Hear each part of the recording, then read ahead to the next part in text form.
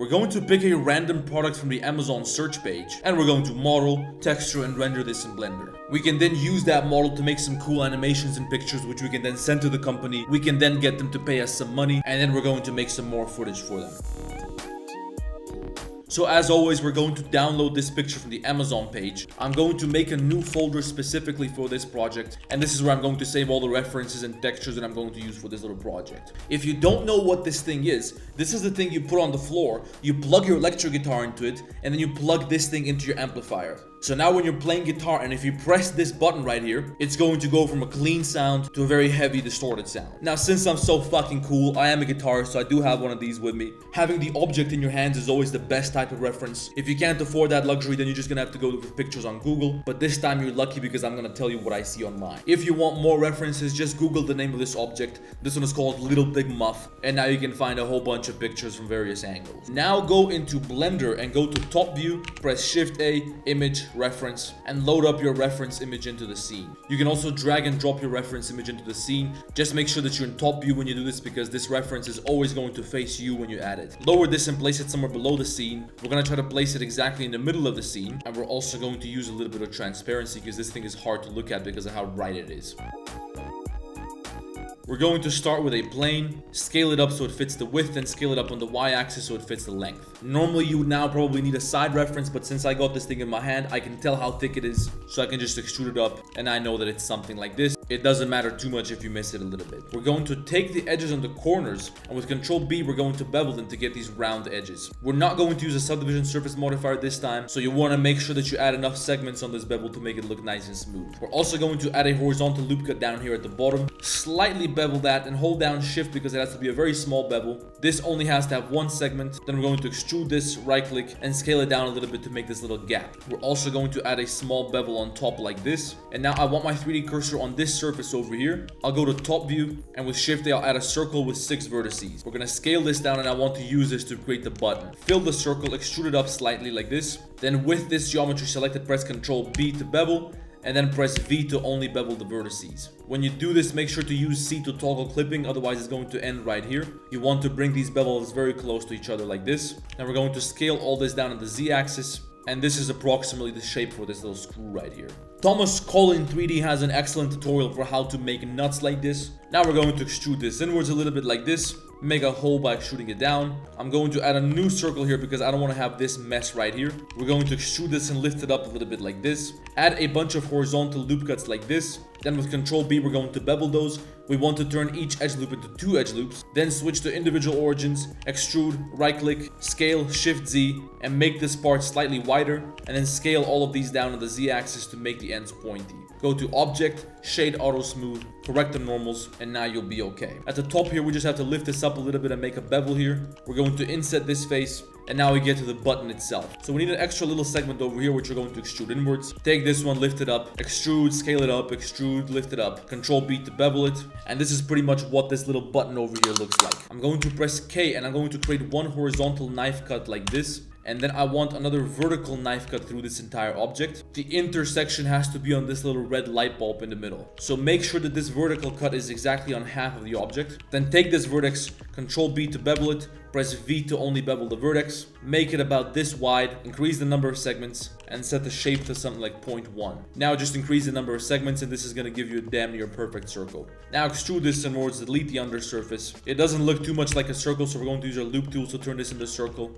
Then we're just going to extrude up a little cylinder. With Ctrl B, we're going to bevel this, set the shape to 0.5, and now we turn this into a little dome, which we can use to make the light bulb. Now we need the volume, the tone, and the sustain knobs here. So we're going to take 2 edges from the top. We know that these 2 edges are equal, so we're going to scale this down a little bit. The middle vertex is going to be on the middle knob, and the 2 vertices on the side are going to determine the location of the other 2 knobs. Place a 3D cursor over here. Give me a cylinder with something like 64 vertices because I don't want to use a subdivision surface modifier. Fill this circle, extrude it up, bevel the top. This is supposed to be approximately as tall as it is wide. Down here at the bottom, we have a screw which looks just like this. So with L, I'm going to select this mesh, duplicate it, separate it to new object, place the 3D cursor on the bottom face, Object, set origin, origin to 3D cursor. And now when we place the 3D cursor over here, we can snap this screw over there. Now just duplicate this and place it on all the other vertices. And we need 2 more details for this model. We need the input jack on this side, the output jack on that side. They're the same thing, so we just have the model one. We're not going to make the power jack because that's not going to be visible in our renders, but I'm going to make these little feet at the bottom. So again, give me this nut from over here, separate it to new object, and use the 3D cursor to place this thing on the side of the object. Shift D and mirror this to the other side by scaling it to -1 on the x-axis with the 3D cursor placed in the middle of the object. We're also going to need a little circle at the base of this thing. To make the feet, we're going to press Ctrl 7 to go into bottom view. Delete the reference image, we don't need it anymore.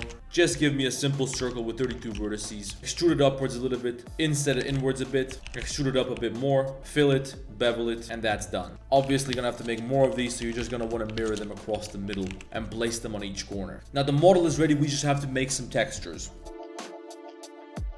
The problem is that this thing has a unique design on the face. And good luck finding a high quality texture of this which you can just download and place on the surface. Unless you're in contact with the company itself, you're probably not going to be able to find this. I'm going to draw this thing up myself, so I'm just going to copy a high resolution image from Google, paste it into PaintNet, go to adjustments, brightness, contrast. We're going to crank up the brightness. Luckily, we're just going to have to clean this texture up a little bit. For example, I can use my magic wand tool to select this black surface. I can also include this in the selection, and then just use my bucket tool to make all this shit completely black. We're gonna do the same shit with the red colors. I've got those in a new layer because they're kind of messed up on the sides. So we can use some red lines to correct the edges a little bit and make sure they're not so jagged. We're going to use our shape select tool. I want the rounded rectangle. We're gonna use that to create this little top shape. We need a much bigger corner size to get the right curve up here. It needs to be a little bit thicker. Then delete the lower portion. We're gonna extend this a little bit and just connect everything with a black line. I also want a little bit of text over here. So I'm going to use my text tool, set the font to Arial. Arial pretty much works for anything. And in capital letters, we're going to write volume over here, tone over here in the middle, and then sustain at the end. Up here, we want to write amplifier. We're going to shift this to the side a little bit. I want a gray background for this, and that's going to have to be metallic. Now just flatten this and save the texture. Let's go back to Blender and switch to the shading workspace. Add a new material. We're going to name this face. Drag and drop the texture image into the shading editor. Plug the color into color. Select the surface on the top. Deselect these edges in the middle, but keep the ones around this little circle. Control E, mark seam. Now we can select this surface and UV unwrap it. In the UV editing workspace, we're going to rotate this and do whatever it is we got to do to make sure that this image is aligned correctly. This has to be a metallic material. We're going to add a simple black material to the knobs. Select all the other knobs. Control L, link material. The knobs need to be a little bit more smooth. I don't feel like creating a texture specifically for this, so I'm just going to add a very thin plane on top here. This is going to be the little pointer at the top of this knob, which is going to indicate the position of the knob. Then we need a simple metallic and low roughness material for the input and output jacks. We're going to name that metal and apply the same metal material to this button right here. On the inside of the input and output jacks, we're going to add a new material slot and assign it to that surface. Create a new material. That has to be pitch black, zero specularity. As for this little light bulb in the middle, it has to be red. We're going to reduce the roughness and crank up the transmission because this is going to make it behave like glass. You can already see it in the material preview, but it's going to look even better in Cycles Render. And check it out, there's a fucking dog in this HDRI. Anyway, let's also make a black material for the legs. This just has to be a simple black color.